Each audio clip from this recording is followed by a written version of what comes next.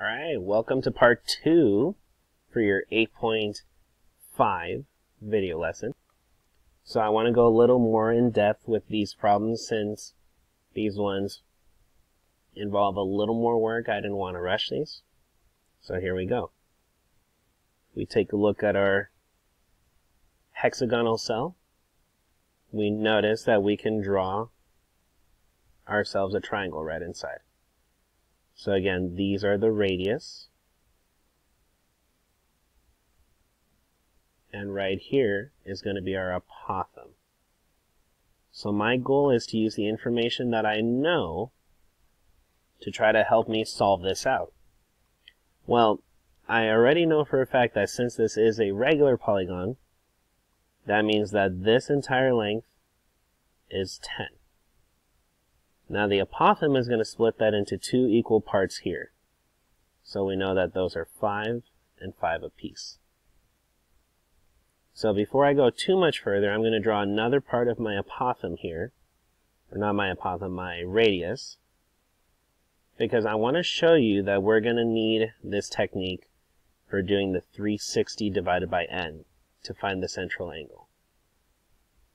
Well, since this is a hexagon, we're going to have 6 sides. So that should give us 60 degrees. So that means this 60 degrees fits inside of here.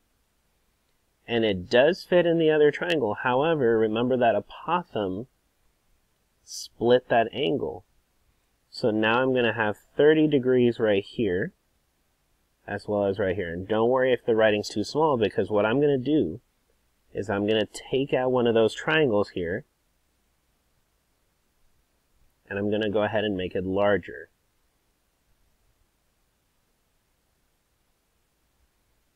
So right here, I know that my 5 is still down below.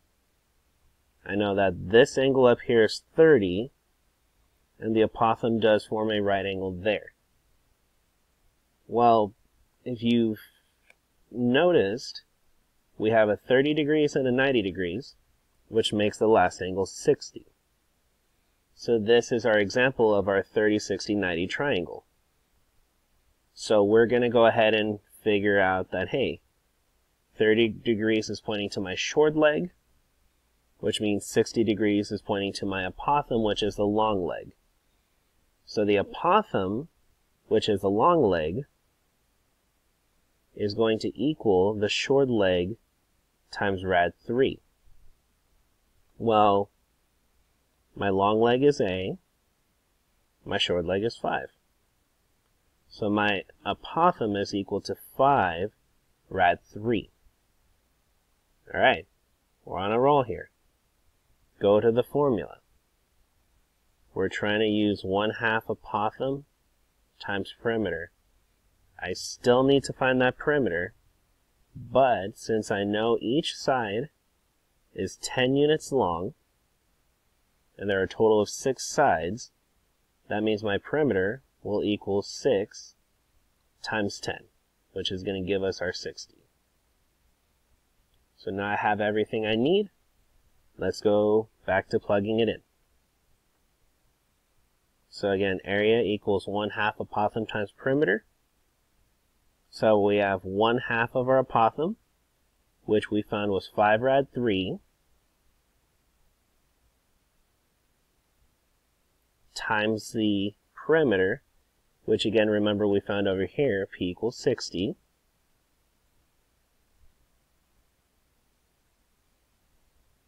So then it's just a matter of plugging it in.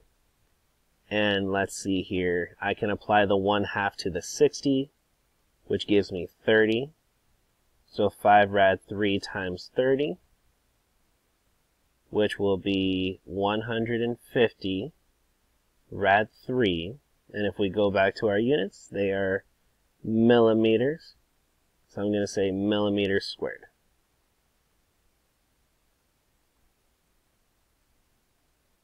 Now, notice again that in my problem, I did not tell you whether to find the exact value or the approximate value. So this would be our exact answer if we were to type this in our calculator, which I left over here. we should have 150 rad 3 as a decimal. I know where my square root button is. There we go. And we get 259.807. Let me write that down. I promise I can write better.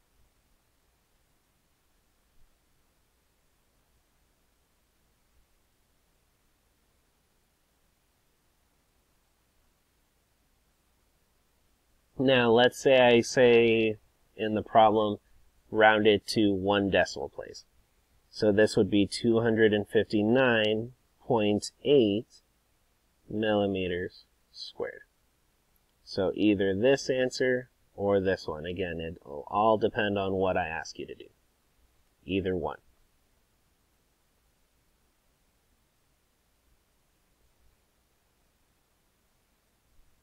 Okay. So the last one here, example 5, I want us to find the area of our equilateral triangle. Now, some of you will be tempted to use the 1/2 base times height. We're trying to learn how to use the apothem and perimeter, so I highly suggest you try to use that instead. So if you look right here, we tell you that the radius is 20. So that means that this length here is 20. Now I can draw that in 2 more spots. I can draw that right here, as well as right here. Now, in order to have this help me, I need to know my central angle here.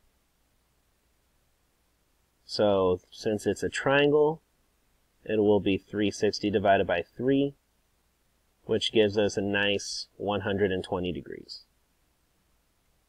So if I were to draw my apothem, which would cut that 120 degrees in half, I would get 60 here, as well as 60 here. I'll do a double marking there. Well, again, back to what we know. This is, again, a special right triangle. Let me draw it off to the side here.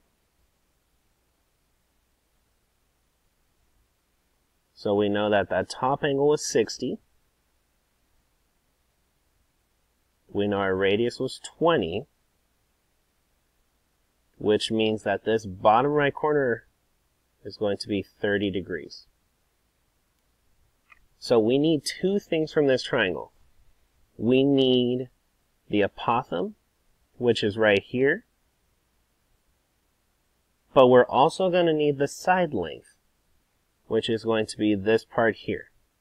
Now notice that that side represents this portion here. I'm going to need to double my answer since it's the same on both sides of that bigger triangle. So we're going to go ahead and reverse engineer our special right triangle. Remember again, your hypotenuse is equal to 2 times the short leg. Our short leg in this case is A. So we're going to go ahead and say 20, not 2 triangles. 20 equals 2 times A. Well then, if you do your division, you will find that A equals 10. Now my side portion right there is going to come from the long leg. So we're going to say long leg is equal to short leg times rad 3. Well, we just found the short leg. It was A, which is now 10. And then our long leg is S. So S equals 10 rad 3. So that means the entire side length, and again, I'm going to cheat a little, going to move this stuff over.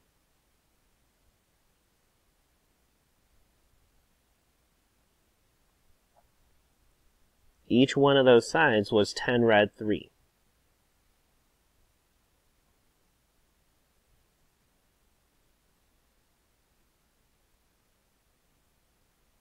which means that your entire side length, 10 rad 3 times 2, which is 20 rad 3.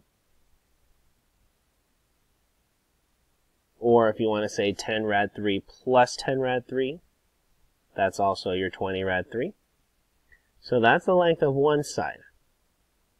Well, remember we need our perimeter. Well, the perimeter is going to equal one side length times the number of sides we have. We just found the side length, so that's 20 rad 3 times our 3, which will give us 60 rad 3. We have our perimeter. We found our apothem from earlier, which, let's use a blue highlighter. There's my apothem, which represents that length. We're good to go. So we're going to say our area equals 1/2 AP. So 1/2 of my apothem, which we said was 10, times my perimeter of 60 rad 3.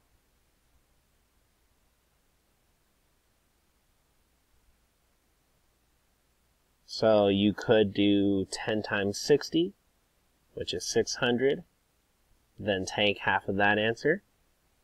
So therefore your area would be 300 rad 3. And since we're using inches, our units will be inches squared.